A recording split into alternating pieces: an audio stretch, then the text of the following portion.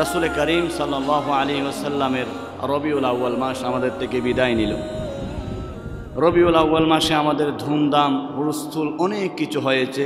নবীর প্রেমিকরা প্রেমের জগতে, মহব্বতের জগতে ডুব দিয়েছিল আলহামদুলিল্লাহ। কিন্তু রবিউল আউয়াল শেষ করেই আমরা নবীর প্রেম থেকে কি সরে যাব? কারণ আমার রসুল শুধু রবিউল আউয়ালের নবী না, তিনি হচ্ছেন 365 দিনের নবী, ঠিক কিনা?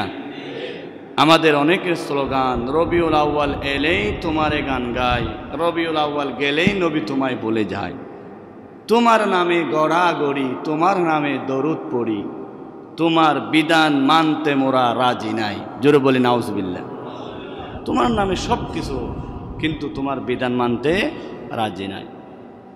বিশ্বনবী শুধু রবিউল আউয়াল নয়, সমগ্র জগতের জন্য, সমগ্র দেশের জন্য, সমগ্র জাতির জন্য। বলুন সুবহানাল্লাহ। আল্লাহ রাব্বুল আলামিন যুগে যুগে যত নবী রাসূল প্রেরণ করেছিলেন, সব নবী রাসূলকে এলাকা ভিত্তিক, অঞ্চল ভিত্তিক, ভাষা ভিত্তিক, দেশ ভিত্তিক, জাতি ভিত্তিক প্রেরণ করেছিলেন। আমার আল্লাহ বলেন, আমি নূহ নবীকে প্রেরণ করেছি তার জাতির কাছে, ওয়ালাকাদ আরসালনা নূহান ইলা কওমি ফাকালা ইয়া কওমি ইবুদুল্লাহা মা লাকুম মিন ইলাহিন গায়রুহু। সবাই বলি আল্লাহু আকবার। পারা নম্বর হলো 8, পৃষ্ঠা নম্বর হলো 17, সূরার নাম হলো আরাফ। আল্লাহ রাব্বুল আলামিন ওই সূরার এই আয়াতের মধ্যে ঘোষণা করলেন, আমি নূহ নবীকে প্রেরণ করলাম তার জাতির কাছে। তিনি জাতিকে ডাক দিয়ে বললেন, হে আমার জাতি, একমাত্র আল্লাহ রাব্বুল আলামিনের গোলামি করো। বলুন সুবহানাল্লাহ। ডাক দিলেন, হে আমার জাতি। আমি যেমন বলতেছি হে আমার মুসল্লিরা, বাইতুন নূর মোহাম্মদনগর মসজিদের মুসল্লিরা, আমি তো প্রত্যেক মসজিদের রানিং খতিব না, এই মসজিদের খতিব। অনুরূপভাবে নূহ নবী ছিল সেই জাতির নবী, তিনি অন্য জাতির জন্য কাজ করতেন না। আল্লাহ রাব্বুল আলামিন বলেন, ওয়া ইলা সামুদ আখাহুম সালিহা ক্বালা ইয়া কওমি ইবুদুল্লাহা মা লাকুম মিন ইলাহিন গায়রুহু। জোরে বলুন আল্লাহু আকবার। 8 নম্বর পারা সূরাতুল আরাফ 18 নম্বর পৃষ্ঠায় রাব্বুল আলামিন বলেন, আমি সালেহ পয়গম্বরকে সামুদ জাতির কাছে প্রেরণ করেছিলাম। শুধু সামুদ জাতির নবী ছিলেন সালেহ। তিনিও তার জাতিকে ডেকে বললেন, তোমরা একমাত্র আল্লাহর গোলামি করো।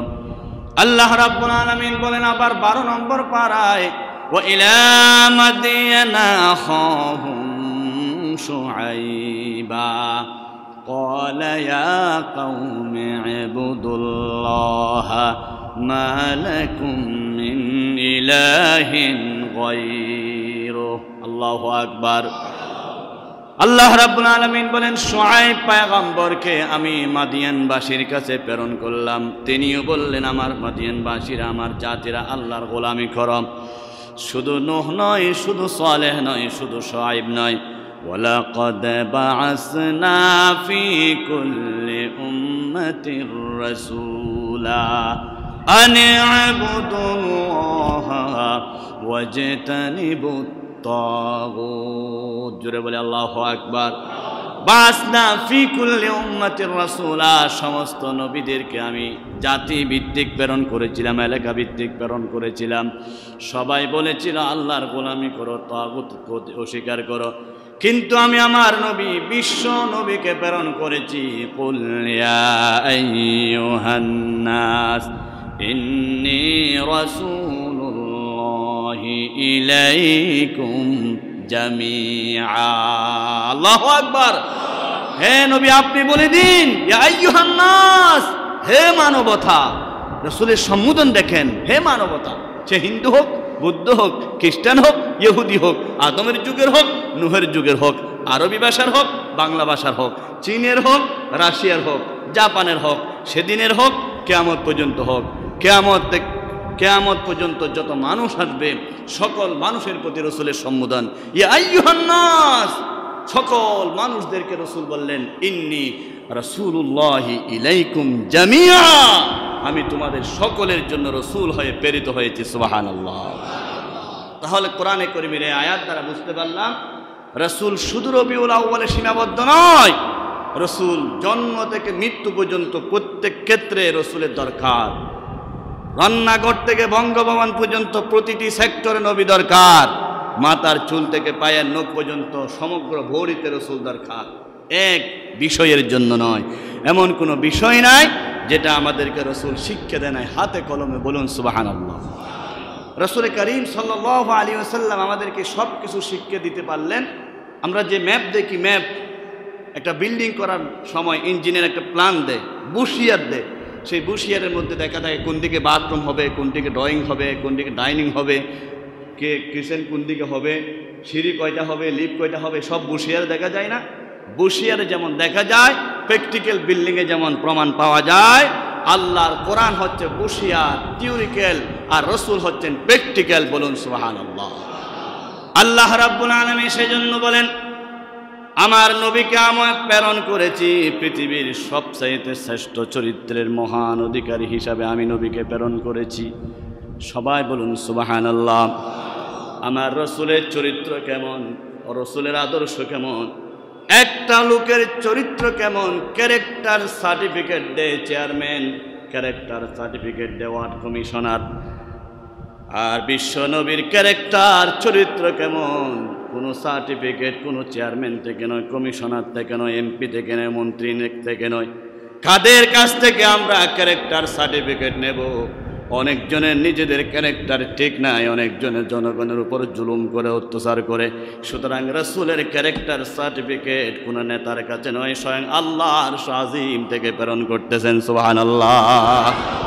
আল্লাহ রাব্বুল আলামিন বলেন, ওয়া ইন্নাকা লাআলা খুলুকিন আযীম। বলুন সুবহানাল্লাহ। রাসূলের চরিত্র হচ্ছে আযীম। কি শব্দ? আজিম। বলেন না কি বলছি? আজিম শব্দটা মনে রাখবেন। কি? রুকুতে যখন যায় তখন বলি সুবহান রাব্বিয়াল আজিম। আল্লাহর নাম হচ্ছে আজিম। সূরা ওয়াকিয়ার সর্বশেষ আয়াত আল্লাহ বলেছেন, ফাসাব্বিহ বিসমি রাব্বিকাল আজিম। তোমার আজিম রবের প্রশংসা করো, তাসবিহ করো। আল্লাহ হচ্ছেন আজিম। কোরআনে কারীম হচ্ছে আজিম।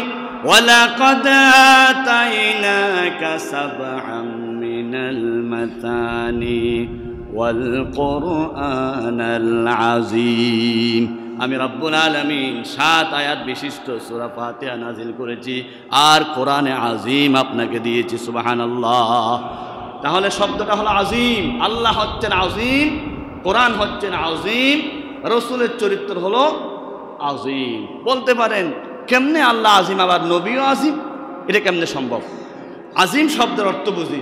এই যে মসজিদ, মসজিদটা প্রস্থ কত, দৈর্ঘ্য কত?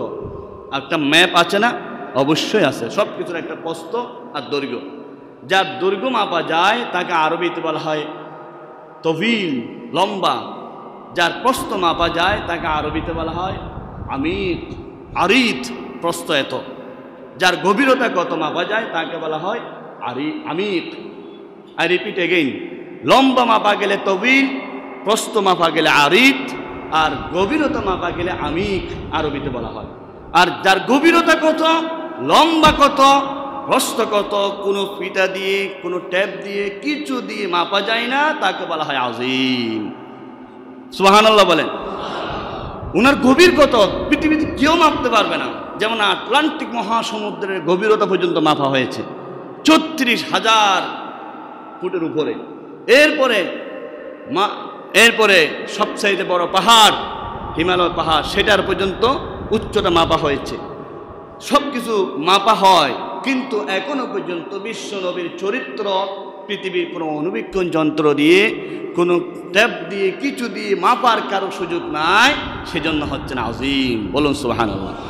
আল্লাহ যে কত বড় সেটা যেমন মাপা যাবে না, আল্লাহর বড়ত্ব, বিশালত্ব, মহানত্ব যেমন মাপা যাবে না, সেজন্য আল্লাহ আযীম। কোরআন যে কত বৃহৎ, কোরআন যে কত বড়, এটা মাপা যাবে না। আপনি মনে করতে পারেন আধা কেজি 500 গ্রামের কোরআন, কেন মাপা যাবে না? আমি তো পাল্লা দিয়ে মাপতে পারবো। কিন্তু কোরআনের গভীরতা কত, কোরআনের দৈর্ঘ্য কত ভিতরে যেমন মাফা যাবে না, আমার রসুল যে কত মহান চরিত্র অধিকারী মাফা যাবে না। সেজন্য আল্লাহ বলেন ওয়া ইন্নাকা লাআলা খুলুকিন আযীম, আমার নবীর চরিত্র হচ্ছে পৃথিবীর মহান, যে চরিত্রে কোনো দিক নাই, কিনারা নাই, কুল নাই, শুধু লম্বা লম্বা লম্বা, গভীর গভীর গভীর, প্রস্থ প্রস্থ, সীমা নাই, অন্ত নাই, আদি নাই, সেটাকে বলা হয় আযীম। বলুন সুবহানাল্লাহ। আমার বন্ধুগণ, চরিত্র হলো তিন প্রকার। একটা হচ্ছে খুলুকে হাসান, আরেকটা হচ্ছে খুলুকে করিম, আরেকটা হচ্ছে খুলুকে আযীম। খুলুকে হাসান, হাসান অর্থ হচ্ছে করিম, করিম অর্থ হচ্ছে আমি আপনাকে একটা টুসি দিলাম, আপনি রিটার্ন আমাকে একটা দিয়ে দিলেন। আমি আপনাকে গালি দিলাম, আপনি একটা রিটার্ন দিয়ে দিলেন। বরাবর, চুকের বদলা চুক, খানের বদলা খান, নাকের বদলা নাক, বরাবর যেটা হলো সেটা হলো কি খুলুকে করিম। বরাবর আমি আপনাকে যেটা করলাম সেটা আপনি আমাকে করে দিলেন। কিন্তু আমরা তো ক্লিয়ারলি হেড, এক দাফে গিয়ে কেউ আঙ্গুল একটা দেখালে আমরা ঘুষি দেখাই, কেউ ঘুষি দেখালে আমরা থাপ্পড় দেখাই, কেউ থাপ্পড় দেখালে আমরা অস্ত্র দেখাই, কেউ যদি অস্ত্র দেখায় আমরা অ্যাটম বোম দেখাই। কেমন আমরা এক দাফে গিয়ে সব সময় তুমি আমাকে আমাকে ধমক দিবে, আমাকে চিনো, আমি খেয়ে আমি অমুক নেতার খালতো ভাইয়ের, ফুফাতো ভাইয়ের, স্বাস্থ্য ভাইয়ের ভাগিনার তালতো ভাই, আমার সাথে তুমি এই কি করো, কত দাপট। কারণ সে 5 পুরুষ দিয়ে তার নেতার সাথে সম্পর্ক, সেদিন এত দাপট। আর রাসূল করিম সাল্লাল্লাহু আলাইহি ওয়াসাল্লাম হচ্ছেন পৃথিবীর সর্বশ্রেষ্ঠ মহান, তার সাথে সম্পর্ক থাকলে কত দাপট হবে, কিয়ামতে কবর হাসরে বুঝবেন। সেদিন মনে করবেন ঈসার উম্মতরা আপনার সামনে পাগল হয়ে যাবে, তখন আপনি অহংকার করে বলবেন আমি কার উম্মত জানো, যাকে সৃষ্টি না করলে আকাশ জমিন হতো না, আমি সেই নবীর উম্মত। বলুন সুবহানাল্লাহ, সুবহানাল্লাহ, সুবহানাল্লাহ। খুলুকে করিম মানে সমান সমান। আরেকটা হচ্ছে খুলুকে হাসান, হাসান মানে ভালো। আমি আপনাকে থাপ্পড় দিলাম, আপনি আমাকে বলেন যা মাফ করে দিলাম, এটা তো আমরা পারি না, খুব কম লোকে পারি। আমি আপনার ক্ষতি করলাম, আপনি বলেন যা মাফ করে দিলাম। এইভাবে করে মাফ করে দেওয়া হচ্ছে খুলুকে হাসান, যা করলেন তা মাফ করে দিলাম। এটাকে আমরা পারবো? আমরা সহজে পারবো না। আমরা করিম পারি না, খুলুকে করিম সমান সমান নিতে পারি না, এক দাফ এগিয়ে নিই। হাসান কোত্থেকে পারবো? তৃতীয় নম্বর চরিত্র হচ্ছে খুলুকে আযীম। বোঝা যাচ্ছে? একটা হচ্ছে সমান সমান, আরেকটা হচ্ছে মাফ করে দেওয়া। আর খুলুকে আযীম হচ্ছে আপনি আমাকে মাফ দিলেন, আমি আপনাকে মাফও করে দিলাম, এরপর আরো বললাম আপনাকে মাফ করে দেওয়ার পর আপনার জন্য আরো কিছু পুরস্কার বরাদ্দ করলাম। বলেন না সুবহানাল্লাহ। পৃথিবীতে এটা কেউ পারে না, একজন পেরেছে, তিনি হচ্ছেন বিশ্বনবী মুহাম্মদ রাসূলুল্লাহ সাল্লাল্লাহু আলাইহি ওয়াসাল্লাম। রাসূলের কাছে আসলেন মেহমান, নবী করিম সাল্লাল্লাহু আলাইহি ওয়াসাল্লাম ভালো করে মেহমানদারি করলেন। মেহমান ইচ্ছে মতো খেয়ে রসুল যখন তাকে তাকতে দিলেন, ইচ্ছে মতো পায়খানা করে সব নষ্ট করে দিয়েছে। আমরা হলে কি করব? পাইলে শেষ করে দেব। রহমতের নবী বিশ্বনবী সকালবেলা ফজরের নামাজ পড়ে মেহমানের অবস্থা দেখতে গেলেন। দেখতেছে মেহমান সারা রাত খাইয়ে সারা রাত শুধু ঘরে বাইরে গেলেন। অনেক ভদ্রলোক আছে আজকে দেখি পায়খানা থেকে বের হয় না, বলে যে কি বলে বারবার ঢুকতে বের হতে কষ্ট হবে, বালিশ একটা নিয়ে এখানে শুয়ে থাকি যাতে সহজে করা যায়। এরকম করে বাথরুম করে নবীর বিছানা শেষ করে দিল। নবীজি ফজরের নামাজের পরে মেহমানের দৃশ্য দেখে দেখে মেহমান নাই, সবখানে পায়খানা ভর্তি। নবীজি চোখের পানি ফেলে মনে করলেন হায়রে আমার মেহমান কি না কষ্ট পেয়েছে, মনে হয় আমার খানার মধ্যে কোনো অসুবিধা হয়েছে। বিশ্ব নবী যাচ্ছেন মেহমানকে খোঁজার জন্য, যেখানে পায় সেখানে মেহমান থেকে ক্ষমা চাইবে আর মেহমানকে কিছু পুরস্কার দান করবে। মেহমান যাওয়ার সময় তলোয়ারটা তার তরবারিটা ফেলে গিয়েছিল, তরবারির জন্য আসতেছে। এমন সময় বিশ্ব নবীকে দেখে মেহমান লজ্জিত হয়ে গেলেন, পালিয়ে যাচ্ছেন। নবীজি বলেছেন মেহমান এদিকে আসো, কালকে তোমাকে মেহমানদারি করেছে, হয়তো কোনো ভুল হয়েছে, অসুবিধা হয়েছে, মনে হয় তোমার পেট নষ্ট হয়েছে, আমি সবার সামনে ক্ষমা চাই, তুমি আমাকে বিশ্ব নবীকে মাফ করে দাও, কিয়ামতের দিন আমাকে আসামি বানাইও না, আমার কানার কারণে তোমার কোনো অসুবিধা হয়েছে কিনা তাড়াতাড়ি মাফ করে দাও, আর তোমার জন্য পুরস্কার বরাদ্দ করেছি, আমি বিশ্ব নবী তোমাকে একটা পুরস্কার দিতে চাই। মেহমান হলো হুজুর আমার নাম হলো ইহুদি, আমি তাওরাত কিতাবে পেয়েছি মুসা নবী হচ্ছেন খুলুকে কারীম। মুসা নবীকে কেউ একটা থাপ্পড় দিলে তিনি সেটা প্রতিশোধ নিয়ে নিতেন, এমনকি আজরাইলকে পর্যন্ত থাপ্পড় দিয়ে চোখখানা করেছিলেন। মুসা নবী খুব গরম নবী। ঈসা নবী হচ্ছেন খুলুকে হাসান, কেউ কোনো কাজ করলে তাকে মাফ করে দিত। কিন্তু তাওরাত কিতাবে পেয়েছে এমন একটা নবী আসবে যেটা খুলুকে করিম নয়, খুলুকে হাসান নয়, খুলুকে আজিম, মাফও করে দিবে, প্রতিশোধ নিবে না, আরও তাকে পুরস্কার দিবে। আমি প্রমাণ পাওয়ার জন্য আপনি নবীর কাছে আসছি, দেখতেছি হুবু আপনি নবী, কিতাবে যা লেখা আছে প্র্যাকটিক্যাল তা প্রমাণ করে দিয়েছে। নবী মোর পরশমণি, নবী মোর সোনার খনি, নবী নাম জপে যে জন সেই তো দো জাহানের দলি, নবী মোর পরশমণি।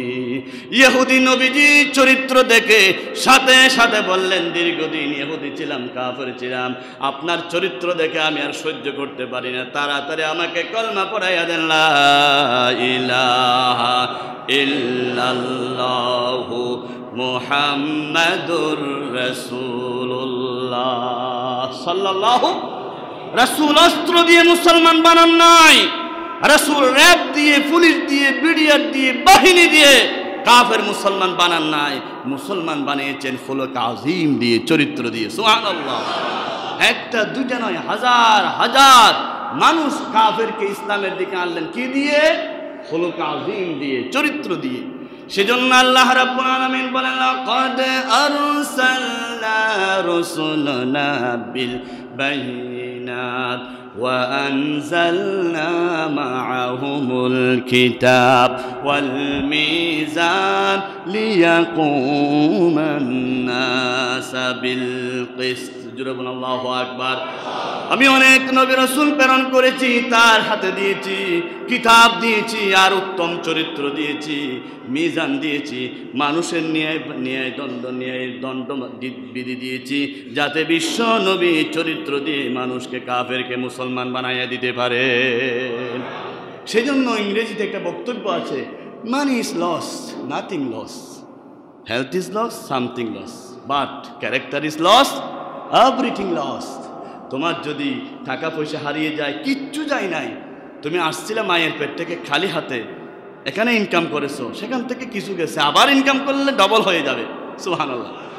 হারিয়েছো, কিছু যায় নাই, কিন্তু যখন নাকি স্বাস্থ্য ক্ষতি হয়েছে, ক্যান্সার হয়েছে, ডায়াবেটিস হয়েছে, কিছু একটা ক্ষতি হয়েছে, তোমার আরাম, ঘুম নাই, সুখ নাই, খাবার নাই, কিন্তু যখন তোমার চরিত্র শেষ হয়েছে, তোমার সব শেষ, দুনিয়ার আর কিচ্ছু নাই। ঠিক কিনা? চরিত্র এত বড় নিয়ামত। আল্লাহ রাব্বুল আলামিন নবীজিকে একটা রাষ্ট্র দিলেন, সেই রাষ্ট্রের নাম হচ্ছে মদিনাতুর রাসূল। আমরা তো রাষ্ট্র কথা বললে মন খারাপ হয়ে যায়, বলে ইসলামে তো রাষ্ট্রের কথা নাই, ইসলামের রাজনীতির কথা নাই, শুধু নামাজের কথা, রোজার কথা, হজের কথা, যাকাতের কথা। আল্লাহ নবী মক্কা শরীফে দীর্ঘ 13 বছর ছিলেন, রাজনীতি সেখানে না করার কারণে একজনকেও আল্লাহর নবী বাধ্য করে নামাজ পড়াতে পারে নাই, মদ বন্ধ করতে পারে নাই। নবীজি মক্কা শরীফ থেকে মদিনায় চলে গেলেন, মদিনা শরীফে যখন প্রেসিডেন্ট হয়ে গেলেন, রাষ্ট্রপতি হয়ে গেলেন, এটাকে বলা হয় রাজনীতি। ঠিক কিনা? রাসূল নিজে রাষ্ট্রপতি ছিলেন কিনা, এতে কি আপনাদের কোনো সন্দেহ আছে? সুতরাং ইসলামের রাজনীতি আছে কি নাই? রাসূল রাজনীতি করেছেন, রাসূল রাষ্ট্রপতি ছিলেন। ইসলামের প্রথম খলিফা আবু বকর সিদ্দিক প্রেসিডেন্ট ছিলেন, রাজনীতি করেছেন। ইসলামের দ্বিতীয় খলিফা হযরত ওমর রাদিয়াল্লাহু তাআলা আনহু প্রেসিডেন্ট ছিলেন, রাজনীতি করেছেন। ইসলামের তৃতীয় খলিফা হযরত উসমান প্রেসিডেন্ট ছিলেন, রাজনীতি করেছেন। ইসলামের চতুর্থ খলিফা হযরত আলী রাদিয়াল্লাহু তাআলা আনহু রাষ্ট্রপতি ছিলেন, প্রেসিডেন্ট ছিলেন। এটাকে বলা হয় রাজনীতি। ঠিক কিনা?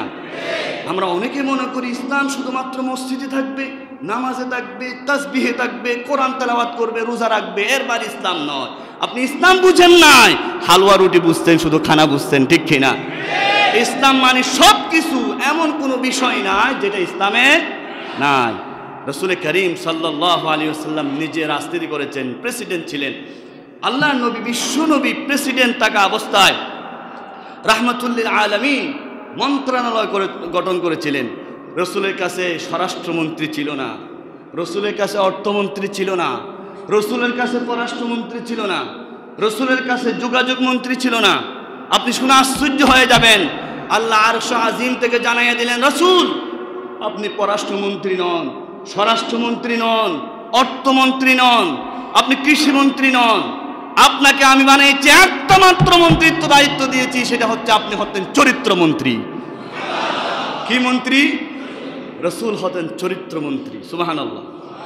চরিত্রমন্ত্রী যদি পররাষ্ট্রের মধ্যে ঢুকে যায়, কোনোদিন বিদেশ থেকে বাংলাদেশের বর্ডার দিয়ে অন্যায়ভাবে মানুষ ঢুকতে পারবে না, ঠিক কিনা? এই চরিত্র যদি স্বরাষ্ট্রে ঢুকে যায়, অন্যায়ভাবে কোনো মানুষের উপর জুলুম চলবে না।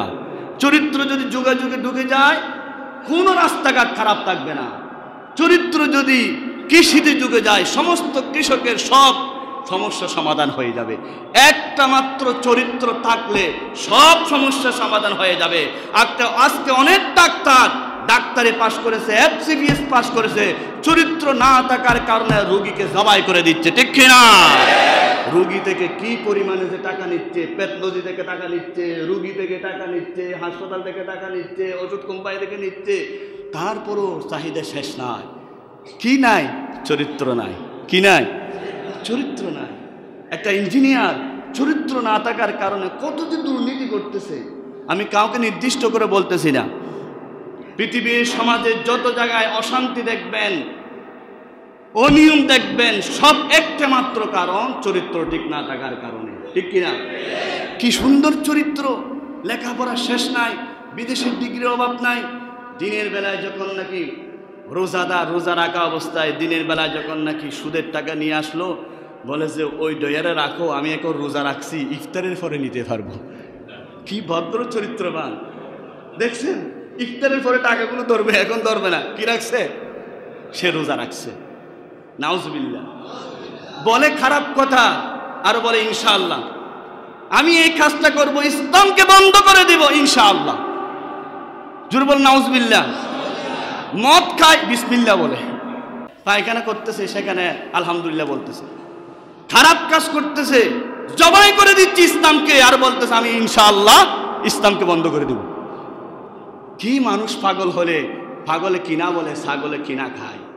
চরিত্র যদি ঠিক না থাকে, সে যেমন ইচ্ছা তেমন করতে পারে। কামা তুদিনু তুদানু, তোমার যেমন ইচ্ছে তেমন করতে পারবে। একটা জিনিস না থাকলে, সেটা কি? চরিত্র। সেজন্য আল্লাহ রসুলকে আল্লাহ রাব্বুল আলামিন যে জিনিসটা দিলেন, সেটা হচ্ছে চরিত্রমন্ত্রী। চরিত্রমন্ত্রী যদি আপনি হন, আপনার আর কোনো অভাব থাকবে না। চরিত্রমন্ত্রী হওয়ার কারণে বিশ্বনবীর কোনো দুর্নীতি হাজার বছরে এখনো পর্যন্ত কেউ বের করতে।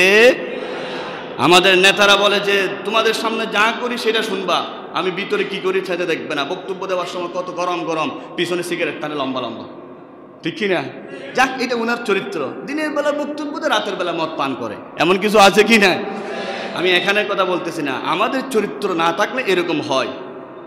ছাত্র রাস্তা দিয়ে হাঁটে হাঁটে পেশাব করতেছে, রাস্তা দিয়ে দাঁড়িয়ে দাঁড়িয়ে পেশাব করতেছে। ভদ্রলোক একটা ডাকলো, ভদ্রলোক বলতেছে এই তোমার শিক্ষককে বলে দেবো তুমি এখন রাস্তা দিয়ে দাঁড়িয়ে দাঁড়িয়ে পেশাব করতো। ছাত্র বলতেছে আমাদের গণিত টিচারও তো দাঁড়িয়ে পেশাব করে, আমাদের সেদিন ইংলিশ টিচার দেখলাম দাঁড়িয়ে পেশাব করে। পাইকারি হারে বলতেছি না, এরকম আছে কি নাই? বিভিন্ন রেস্টুরেন্টে দাঁড়িয়ে পেশাব করার জন্য একটা লাইন দিয়েছে। অথচ চরিত্রমন্ত্রী বিশ্ব নবী মুহাম্মদ রাসূলুল্লাহ সাল্লাল্লাহু আলাইহি ওয়াসাল্লাম কি চরিত্রবান! তিনি বলেছেন দাঁড়িয়ে যারা পেশাব করে, পেশাব পরিপূর্ণ হয় না, তাদের মূত্রথলিতে, পেশাবের থলিতে কিছু পেশাব রয়ে যায়, সেটা জমতে জমতে জমতে জমতে একদিন ক্যান্সার হবে, আলসার হবে, মারাত্মক রোগ হবে।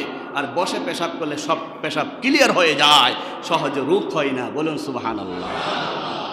রাসূল করিম সাল্লাল্লাহু আলাইহি ওয়াসাল্লাম প্রত্যেকটা বিভাগের চরিত্র দেখাই দিয়েছেন। বাবা সন্তানকে পিটা দিতেছে, কেন? ক্লাস 6-এ পড়ো, এখনো তুমি সিগারেট খাও। সিগারেটের ফোনা যখন টান দিল, আর চাচা বলতেছে বড় ভাই তুমি যে তোমার ছেলেকে মারতেছো, সিগারেট মাত্র 1 ইঞ্চি খাইছে, তুমি তো দিনে 10 ইঞ্চি 10 টাকা এত লম্বা লম্বা। তাহলে যে বাবা সন্তানকে মারতেছে 1 ইঞ্চি সিগারেট খাওয়ার কারণে, আগে সেই বাবাকে ঠিক হওয়া দরকার ছিল না? ঠিক কিনা? আগে নিজের চরিত্র ঠিক করতে হবে। মা বাপ নামাজ পড়তে আসে না, বাবা ঘুমায়, ছেলেকে বলে যা যা মসজিদে যা, তাড়াতাড়ি নামাজ পড়ায়, কিন্তু নিজে আসে না। আমার বন্ধুগণ, বিশ্ব নবীর কাছে একজন বুড়ি মানুষ গেল, হুজুর আমার নাতি মিষ্টি খায়, আপনি একটু ওয়াজ করে দেন আমার নাতি যাতে মিষ্টি কম খায়। নবীজি বলেছেন আজকে ওয়াজ করা যাবে না, এখান নিয়ে যাও, আজকে নিয়ে যাও। এক সপ্তাহের মধ্যে বিশ্ব নবী মিষ্টি খাওয়া কমায় দিলেন। নবীজি তারপরে সপ্তাহে আসার পরে বলে মিষ্টি খাও, তবে কম কম খাও। সাহাবী বললেন গত সপ্তাহে বলেন নাই কেন? নবীজি বলেছেন আমি নিজে মিষ্টি খাই, আমি কেমনে নিষেধ করব? সেজন্য আমি আগে নিজেকে কন্ট্রোল করলাম, তারপর আমি চরিত্র অ্যাপ্লাই করলাম। আগে নিজে সংশোধন হতে হবে, তারপরে ওইটা প্র্যাকটিক্যাল করতে হবে। আল্লাহ রাব্বুল আলামিন বলেছেন আমার রাসূলের চরিত্র হচ্ছেন খুলুক আযীম। মানুষের চরিত্র কিরকম তা সবচাইতে বেশি জানে তার স্ত্রীরা। স্ত্রী বলে তুমি বাহিরে বড় পিশাব, আমার কাছে 14 নম্বর বাটফার, আমি তো তোমাকে চিনি। সেজন্য কোনোদিন সহজে স্ত্রীরা স্বামীর কাছে মুরিদ হয় না, বায়াত হয় না, ঠিক কিনা? আমার বন্ধুগণ, আল্লাহ নবীর স্ত্রীদের থেকে শুনি নবীর চরিত্র কেমন ছিল।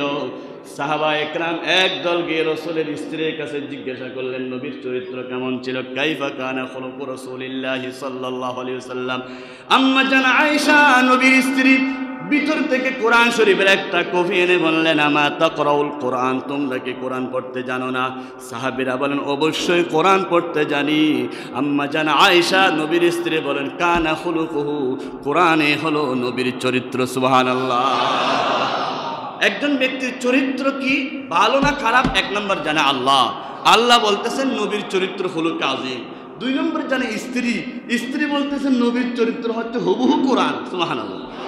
আম্মা জান উম্মে সালমা রাসূলের আরেকটা স্ত্রী বলতেছেন নবীর চরিত্র শুনো, নবী যখন জমিনে হাঁটে মনে করো আল্লাহর কোরআন হাঁটতেছে। কানাল কোরআন ইয়ামশি আলাল আরদ, নবী যখন জমিন হাঁটে কোরআন হাঁটতেছে। নবীর চরিত্র কিরকম? চরিত্র সম্পর্কে ড্রাইভারে জানে, হেল্পার জানে, দারোয়ান জানে, পিউন জানে। রাসূলের একজন খাদেম ছিল, দারোয়ান ছিল, পিউন ছিল, তার নাম হচ্ছে আনাস ইবনে মালিক রাদিয়াল্লাহু তাআলা আনহু।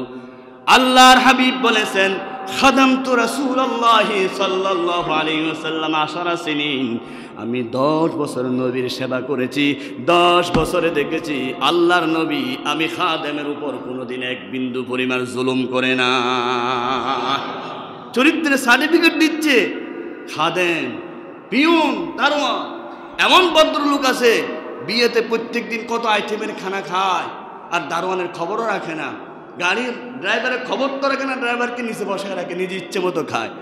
আপনাকে ঠিক আছে দাওয়াত দিল, আপনি ওর সাথে ড্রাইভার নিয়ে যান নাই, কিন্তু আপনার পকেটে কি টাকা ছিল না? ড্রাইভার কি বলতে পারতেন না 100 টাকা নে, তুই কিছু খাই আয়? এটা কি বলা যেত না? কিন্তু আমরা সেই বিবেকটা করি না, আমরা সেই বিবেকটা করি না। আমি যে কোনো জায়গায় মাহফিলে গেলে আমি আমার ড্রাইভার ছাড়া কোনোদিন খানা খেতে বসি না। আমি হচ্ছে আগে ওনাকে খাওয়া, কারণ উনি হচ্ছে পরিশ্রম করে আমাকে অনেক জায়গা থেকে দূর থেকে নিয়ে আসছে। সুতরাং চরিত্র হতে হবে সবার সামনে ওপেন।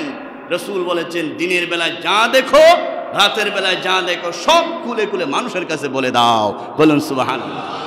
সেজন্য আমরা বলি বিশ্ব নবীর চরিত্র ফুলের মতো পবিত্র। আজকে থেকে সেটা আমরা ভুল ধারণা দূর করে দেব। ফুলের মতো পবিত্র নয়, ফুলের চাইতেও পবিত্র। কারণ ফুল একদিন নষ্ট হয়ে যায়, ফুলের মধ্যে বিভিন্ন পোকামাকড় বসতে পারে, রেণু হয়ে যায়, নষ্ট হয়ে যায়। আমার নবীর চরিত্র কিন্তু জীবনও নষ্ট হবে। আর আমরা এমন নেতার পিছনে দৌড়ি, অমুক ভাইয়ের সালাম দিন, বুথল মার্কায় ভোট দিন। বুথল ভাইয়ের চরিত্র ফুলের মতো পবিত্র। নামাজ নাই এক ওয়াক্ত, শয়তানের ভক্ত, চুলে দাড়ি কম ভক্ত, গাঁজা খায় সব ভক্ত, ঠিক কিনা? এমন নেতা আমাদের মধ্যে রয়েছে, জোরে বলেন নাউজুবিল্লাহ। সেজন্য রাসূল আল্লাহ রাব্বুল আলামিন বলেছেন ওয়া ইন্নাকা লাআলা খুলুকিন আযীম।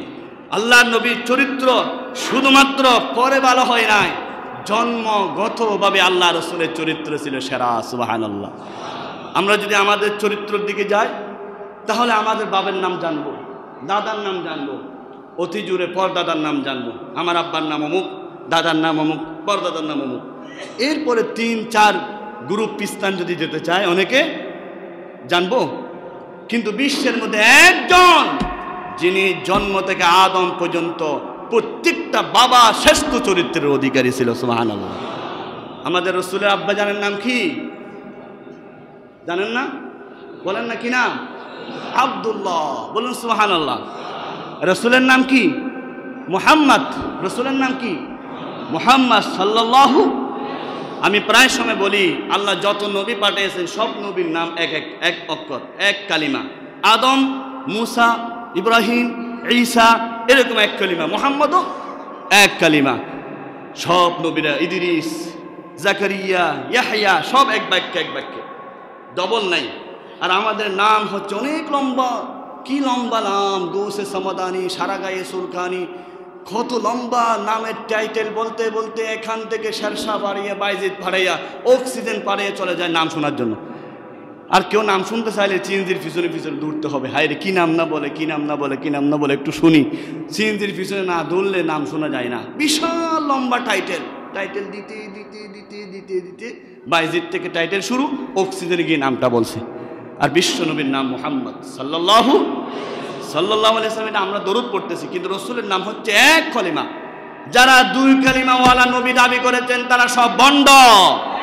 গোলাম আহমদ কাদিয়ানি, তার তিনটা নাম গোলাম আহমদ কাদিয়ানি, সেই তিনটা নাম দ্বারা বোঝা যাচ্ছে সে হচ্ছে সবচাইতে বড় ভণ্ড, ঠিক কিনা?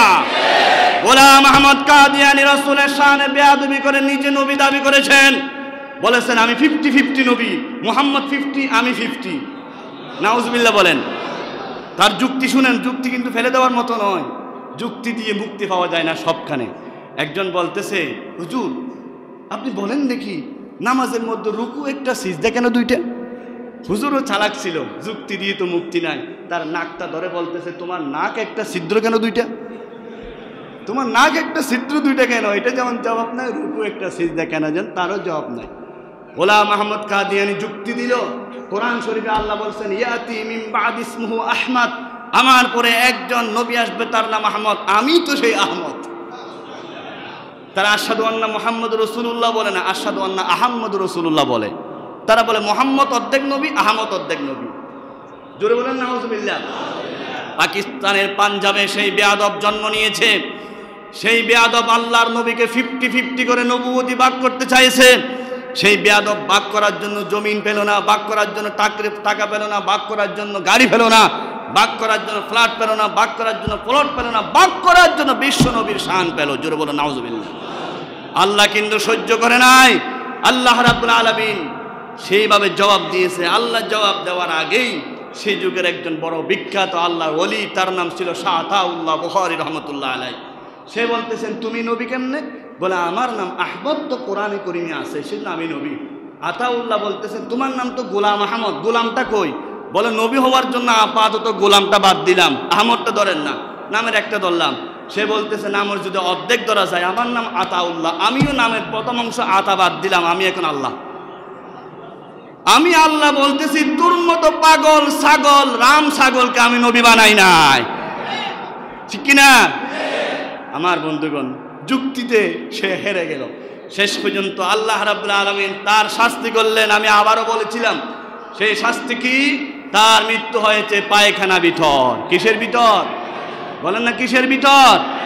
পায়খানার ভিতর মৃত্যু হয়। আল্লাহ প্রমাণ করে দিলেন নবীর শানে যারা বেয়াদবি করে, ইসলামের শানে যারা বেয়াদবি করে, আবু জেহেলের ঘর যেমন পায়খানা হলো কাবা শরীফের পাশে, অনুরূপভাবে গোলাম আহমদ কাদিয়ানের মৃত্যু হলো পায়খানার ভিতর।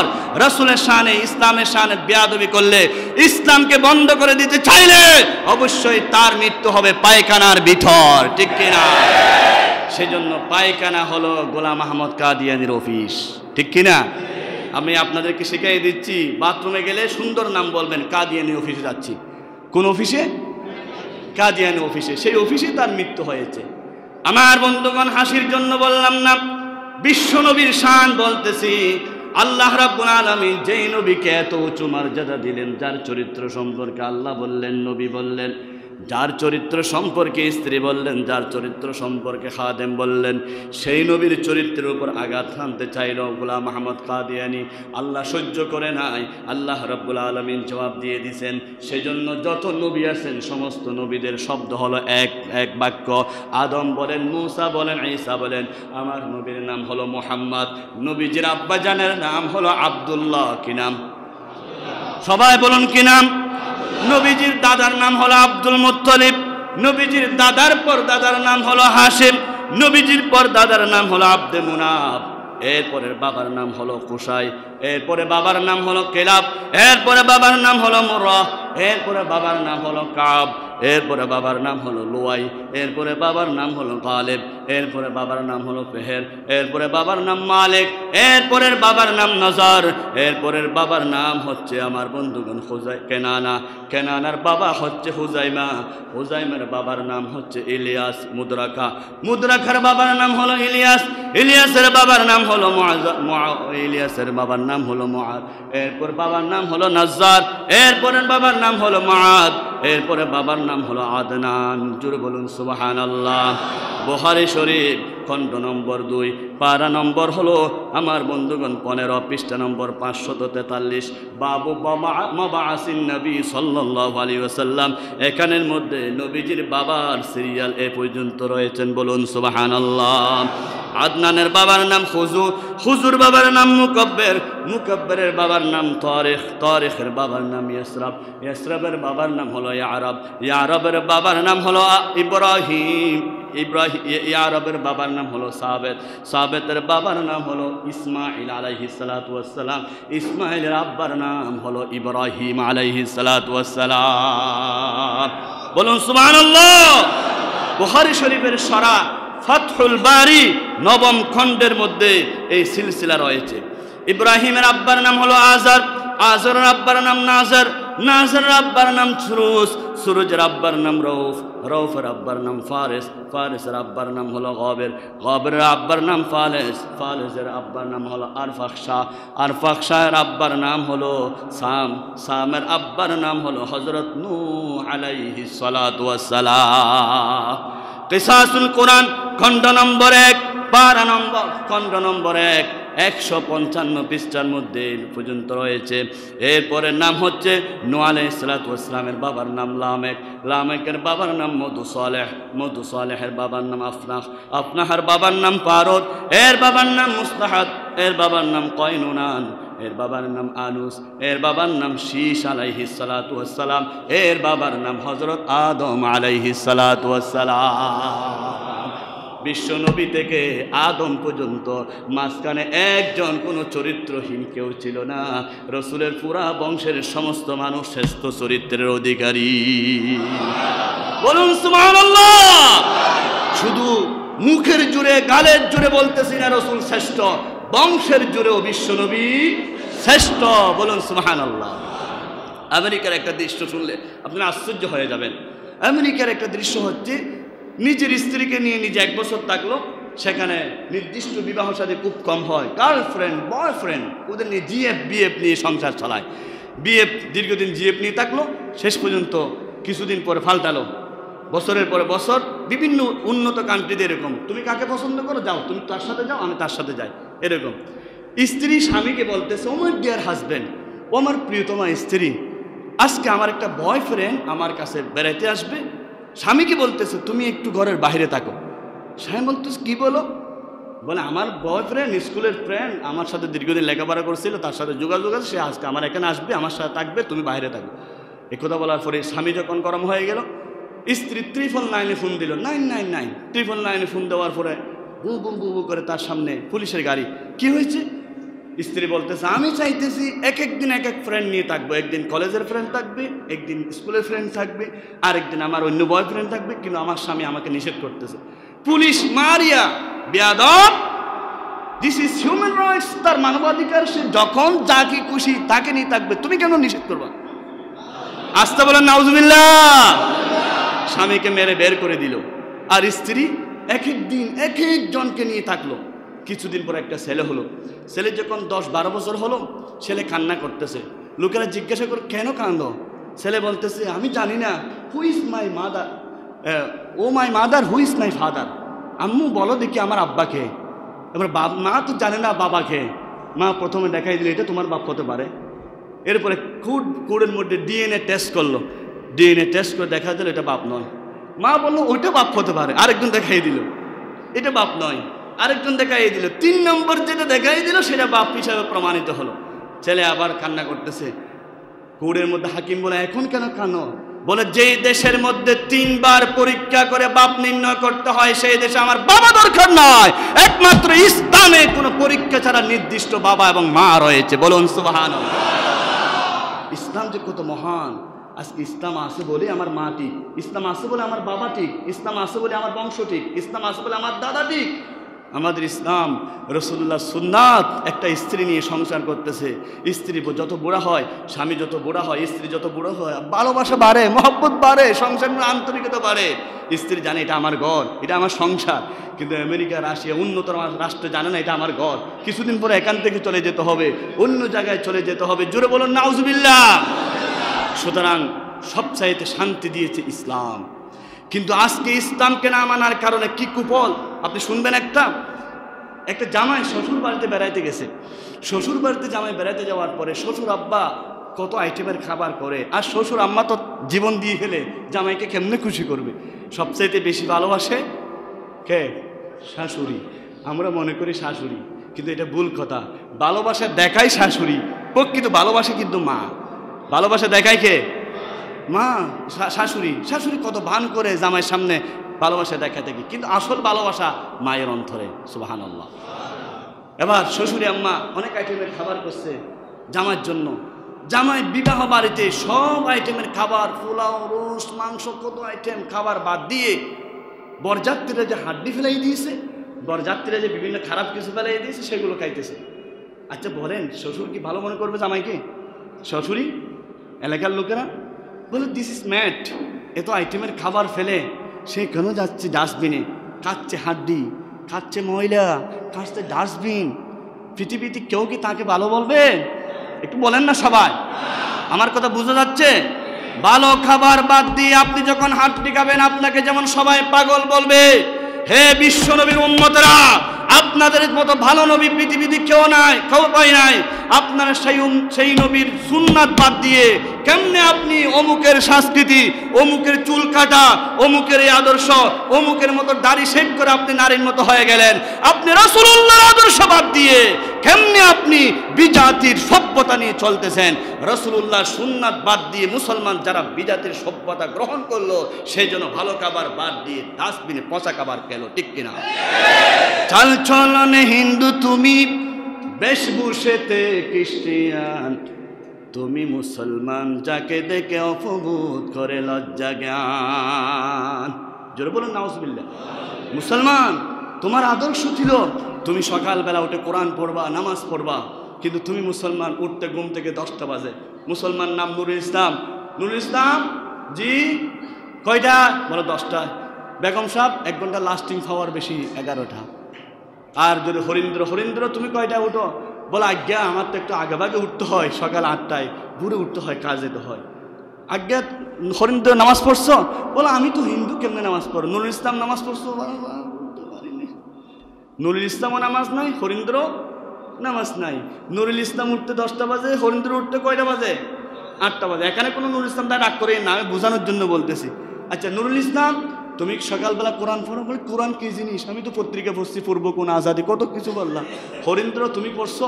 বলে কোরআন তো আমাদের দেশে না, আমাদের ধর্মের মধ্যে নাই। তাহলে মুসলমান আর হিন্দুর মধ্যে কোনো পার্থক্য হলো?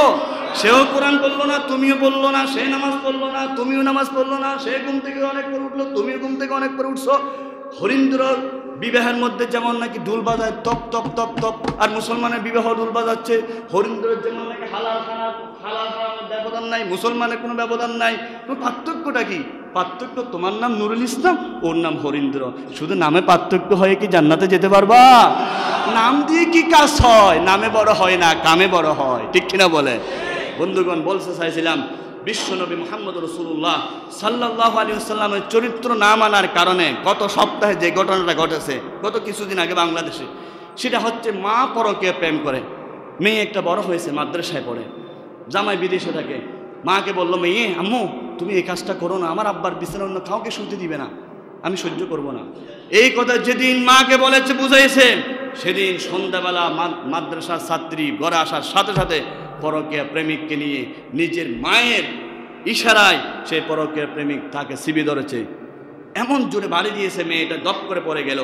পরে যাওয়ার পরে মা সিনার উপরে বসলো, পরকীয়া যা করে সেই পুরুষটা তাকে জবাই করে দিল। নাউজুবিল্লাহ বলেন না, আরো জোরে বলেন নাউজুবিল্লাহ। এটা কোনো আমেরিকার গল্প নয়, রাশিয়ার কিচ্ছা নয়, ভারতের কাহিনী নয়, বাংলাদেশের বাস্তব দৃশ্য। গত কিছুদিন আগে পত্রিকায় ভাইরাল হয়েছে, ফেসবুকে ভাইরাল হয়েছে। একমাত্র রসুল করিম সাল্লাল্লাহু আলাইহি ওয়াসাল্লামের আদর্শ না থাকার কারণে। রসুলের আদর্শ ছিল স্ত্রীকে রেখে 4 মাসের বাহিরে যাওয়া যাবে না, কিন্তু স্বামী 10 বছরও বিদেশ থেকে আসে না, আর স্ত্রী পরকীয়া করে সব শেষ করে দিচ্ছে। জোরে বলো নাউজুবিল্লাহ। হায় রে হায়, আজকে কোথায় চলে গেল? বিশ্ব নবীর আদর্শ নাই, ঘরে নাই শান্তি নাই, দোকানে নাই শান্তি নাই। আজকে ওজনে কম দিচ্ছে কেন? রসুলুল্লাহ আদর্শ নাই। রসুলুল্লাহ বাজারে ঢুকে প্রথমে গমের স্তূপের মধ্যে হাত ঢুকাই দিলেন, ভিতরে যখন ভিজা গম দেখলেন, রসুলুল্লাহ টানি বের করে বললেন, মান গসানা ফলাইসা মিন্না, যে উপরে শুকনা গম দিল, ভিতরে ভেজাল গম দিল, সে আমার উম্মত হতে পারে না, পারে না, পারে না। জোরে বলো নাউজুবিল্লাহ। আজকে কি একজনে করি? 1000 জনে এই ব্যবসা করতেছি। বরকরি বলেন, কত কিছু বলেন, বাহিরে সুন্দরটা, ভিতরে সব টাকাতো। আর যদি কমলা আপেল ফলের দোকানে যান, কোন দিকে আপনাকে ফসাটা ঢুকাই দিবে, সে ইশারা করে থাকবে, অবশ্যই অবশ্যই কেমনে আপনাকে ফসাটা ঢুকাই দিবে। এইভাবে করে আমরা ব্যবসা করে যাচ্ছি। কেন? একমাত্র রসুলের চরিত্র না থাকার কারণে। রসুলের চরিত্র নাই, বংশ ঠিক নাই। রসুলের চরিত্র নাই, ঘরে বাইরে শান্তি নাই। রসুলের চরিত্র নাই, মুরব্বী শান্তি নাই, শিক্ষক শান্তি নাই, স্বামী শান্তি নাই। সেজন্য ব্রিটেনের সেই বড় বিজ্ঞানী বলেছিলেন, মুহাম্মদ সাল্লাল্লাহু আলাইহি ওয়াসাল্লামের মতো মহান পৃথিবীতে আর কেউ জন্ম নেয় নাই। সেজন্য রসুল করিম সাল্লাল্লাহু আলাইহি ওয়াসাল্লাম as a father, as a teacher, as a leader, as a founder, as a maker, law maker, as a justice, Muhammad is the Superman of the world. সুবহানাল্লাহ। চতুর্দিকে মুহাম্মদ হলেন পৃথিবীর সর্বশ্রেষ্ঠ মহান পুরুষ। পৃথিবীতে রসুলুল্লাহর সাথে পাল্লা দিতে পারে, চরিত্রের কাছে যেতে পারে, এমন কোনো পৃথিবীতে আর কেউ নাই। বলুন সুবহানাল্লাহ। সেজন্য কোরআনে করিমের পাতায় পাতায় বিশ্ব নবীর চরিত্র। আমি যদি বলি আলিফ থেকে ইয়া পর্যন্ত প্রত্যেকটা হরফে শুধু নবীর গান গায়। তুমি তো শুধু রবিউল আউয়ালে গাও, কোরআন শরীফের প্রত্যেকটা হরফে প্রতি মুহূর্তে গায়। কোরআন শরীফের আলিফ থেকে যখন জিজ্ঞাসা করি, বলো নবীর চরিত্র কি, নবীর পরিচয় কি, আলিফ বলে নবী হলো আহমদ। বাকে যদি বলি নবীর পরিচয় কি, বা বলে নবী হলো বাশির। তাকে যদি বলে নবীর পরিচয় দাও, তা বলে তাকি। সাকে যদি বলি নবীর পরিচয় দাও, সা বলে সাকিব। জিমকে যদি বলি নবীর পরিচয় দাও, জিম বলে জামিলুন। নবীর মতো সুন্দর পৃথিবীতে আর কেউ নাই। হাকে যদি বলি নবীর পরিচয় দাও, হা বলে নবী হলেন হামিদ, সবচাইতে প্রশংসার দাবিদার। হকে যদি বলি নবীর পরিচয় দাও, হ বলেন নবী হলেন খাতামুন নবীন। দালকে যদি বলি নবীর পরিচয় দাও, দাল বলে দাইয়ান ইলাল্লাহ। জালকে যদি বলি তুমি একটু নবীর পরিচয় দাও, জাল বলে নবী হচ্ছেন জাকি, পৃথিবীর সবচাইতে বড় মেধাবী। রকে যদি বলি নবীর পরিচয় দাও, র বলে মুহাম্মদ হলেন রাহমাতাল লিল আলামিন। যাকে যদি বলি নবীর পরিচয় দাও, যা বলে যাইরুল জান্নাহ, নবীজি দুনিয়ায় থাকতে জান্নাত দেখে আসছেন। সিনকে যদি বলি সিন নবীর পরিচয় দাও, সিন বলে নবী হলেন সাকে কাউসার, কিয়ামতের দিনে একমাত্র কাউসারের পানকারী হলো নবীজি। শিনকে যদি বলি নবীর পরিচয় দাও, শিন বলে শফিউল মুজনাবিন। সাদকে যদি বলি নবীর পরিচয় দাও, সাদ বলেন নবী হলেন সফিউন, নবীর মতো পুত পবিত্র আর কেউ নাই। দাদকে যদি বলি নবীর পরিচয় দাও, দাদ বলেন দামিনুল লিল জান্নাহ। আমি তোয়াকে যদি বলি নবীর পরিচয় দাও, বলে তাহিরুন, নবীর মতো পবিত্র পৃথিবীতে আর কেউ নাই। জকে যদি বলি নবীর পরিচয় দাও, বলে জাহিরুন, নবীজি আল্লাহর প্রকাশ্য একটা মুজিজা। এবার যদি আইনকে বলি নবীর পরিচয় দাও, বলেন আইন বলে উলুমুল আউয়ালিন ওয়াল আখিরিন। আর দুনিয়ার শুরুর জ্ঞান শেষের জ্ঞান সব নবীকে দেওয়া হয়েছে। গয়নকে যদি বলি নবীর পরিচয় দাও, গয়ন বলে গুয়ুবুন, আত্মমর্যাদাশীল, রাসূলের মতো আত্মমর্যাদাশীল পৃথিবীতে আর কেউ নাই। ফাকে যদি বলি নবীর পরিচয় দাও, ফা বলেন ফারিকুন বাইনাল হক ওয়াল বাতিল, সত্য মিথ্যার মধ্যে নবী পার্থক্য সৃষ্টি করেছেন। কফকে যদি বলি নবীর পরিচয় দাও, কফ বলে করিবুম মিনাল্লাহ, আল্লাহর সবচাইতে নিকটতম হলো নবীজি। কাফকে যদি বলি নবীর পরিচয় দাও, কাফ বলেন নবী হলো আল্লাহর নবী হলো, কাফ বলেন নবী হলেন কারিমুস সাজায়া, নবী হলেন অত্যন্ত শ্রেষ্ঠ চরিত্রের অধিকারী। লামকে যদি বলি নবী নবীর পরিচয় দাও। লাম বলে লাইমুশ শাইতান, শয়তানের জন্য অ্যাটম্বুক। মিমকে যদি বলি নবীর পরিচয়, মিম বলে মুহাম্মদ। নুনকে যদি বলি নবীর পরিচয় দাও, নুন বলে বাশীরা ওয়া নাযীরা, নজির হচ্ছে নবীজি। হাকে যদি বলে নবীর পরিচয় দাও, হা বলেন হাদি। হামজাকে বলে যদি নবীর পরিচয় কি বল আল আমিন। ইয়াকে যদি বলি তুমি নবীর শানে কিছু বলো, ইয়া বলে ইয়াসিন ওয়াল কুরআনিল হাকীম। আল্লাহু আকবার। আলিফ থেকে ইয়া পর্যন্ত প্রত্যেকটা হরফে নবীর প্রশংসা করে। আর তুমি শুধু রবিউল আউয়ালে করো, তুমি শুধু ড্যাগের গুড়ায় করো, মিষ্টির গুড়ায় করো, তোমার মাথার চুল থেকে পায়ের নখ পর্যন্ত কোনো কানে নবী নাই। তুমি বার্জারের রং লাগাইছ, তুমি এলিট পেন রং লাগাইছ, তুমি একটু নবীর রংটা লাগাও না তোমার শরীরে। তোমার শরীরে যদি নবীর রং লাগাও, তুমি হয়ে যাবে শ্রেষ্ঠ মানুষ, জান্নাতি মানুষ। তোমার মতো জান্নাতি পৃথিবীতে আর কেউ হবে না, বলুন সুবহানাল্লাহ। আখ চিনেন? আখ চিনেন তো? ইক্কু ইক্কু কুশল বলে অনেকে। সেটা যেমন যেদিকে ছাপ দেন সেদিকে মজা। বিশ্ব নবীর চরিত্র যেদিকে দেখেন সেদিকে মজা। সুবহানাল্লাহ। এমন কোনো দিক নাই যেটা মজা নাই। রসুলের খাবারের দিক, রসুলের ঘুমানোর দিক, রসুলের এক একটা আদর্শ আজকে বিজ্ঞানীরা প্রমাণ করে হয়রান হয়েছে। আল্লাহ যদি তৌফিক দান করে, ইনশাআল্লাহ আমি গোলাম যদি হায়াতে থাকি, সুস্থ থাকি, একদিন রসুলুল্লাহর বিজ্ঞানের উপর, সুন্নতের বিজ্ঞানের উপর কথা বলবো। প্রত্যেকটা সুন্নত যে বিজ্ঞান ভিত্তিক, রসুলের প্রতিটা সুন্নতে বিজ্ঞান কী কী উপকার করেছে, বিজ্ঞান কি কি হয়রান হয়েছে। বিজ্ঞান বলে আমাদের বিজ্ঞান ১৫০০ বছরে গবেষণা করে যা বলি ১৫০০ বছর আগে রসুলুল্লাহ তাই বলেছেন। সুবহানাল্লাহ। বিজ্ঞানীদের মহান গুরু মুদের নবীজি, বিজ্ঞানীদের মহান গুরু মুদের নবীজি। আল্লাহর নবী এমন বিজ্ঞানী, সমস্ত কথাগুলো, সমস্ত আচরণগুলো সায়েন্টিফিক রসুল করেছেন। জোরে বলুন সুবহানাল্লাহ। সেজন্য রসুল করিম সাল্লাল্লাহু আলাইহি ওয়াসাল্লামের চরিত্র হলেন সবচাইতে শ্রেষ্ঠ নিয়ামত। নবীজি চরিত্রমন্ত্রী ছিলেন। আমরা যদি রসুলকে ভালোবাসি তাহলে নবীর চরিত্রকে ভালোবাসতে হবে। আলাইকুম বিসুন্নতি ও সুন্নাতিল খুলাফায়ে রাশিদিন। আমার সুন্নতকে ভালোবাসো, আমার সুন্নতকে আঁকড়ে ধরো, আমার চরিত্রকে মহব্বত করো। আমি তোমাকে ছাড়া জান্নাতে যাব না। সুবহানাল্লাহ। মান আহাব্বা সুন্নতি ফাকাদ আহাব্বানি ওয়া মান আহাব্বানি কানা মাই ফিল জান্নাহ। যে আমাকে ভালোবাসলো সে যেন আমার সুন্নতকে ভালোবাসে, আমার সুন্নতকে যে ভালোবাসলো আমি তাকে নিয়ে সোজা জান্নাতে চলে যাব। সুবহানাল্লাহ। নবীজি বলেছেন বুইসতু লিউতাম্মিমা মাকারিমাল আখলাক। আমি পৃথিবীতে প্রেরিত হয়েছি চরিত্রের আধার হিসাবে। সব চরিত্র আল্লাহ রসুলকে দিয়েছেন।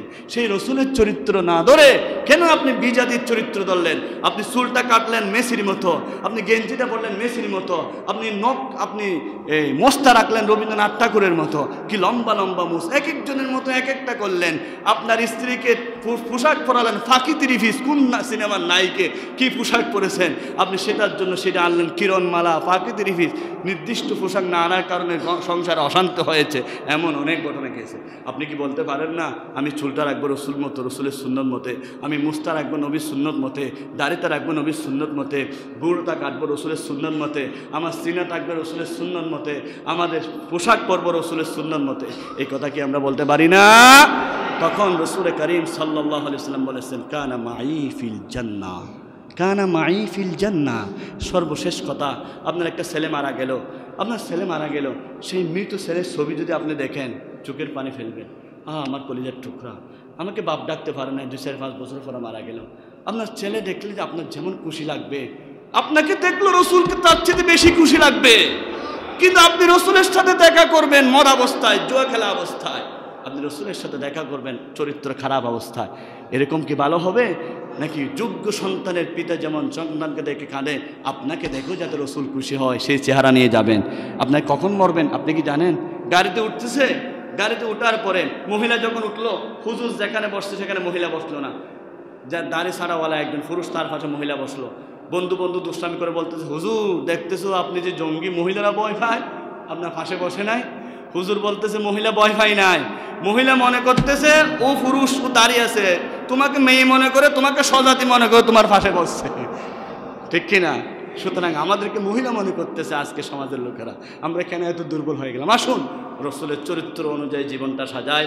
আল্লাহ রাব্বুল আলামিন আমাদেরকে নবীর সুন্নত অনুযায়ী জীবন চলার তৌফিক দান করুন। ওমা তৌফিক ইল্লা বিল্লাহ। আসসালামু আলাইকুম ওয়া রাহমাতুল্লাহি ওয়া বারাকাতুহু।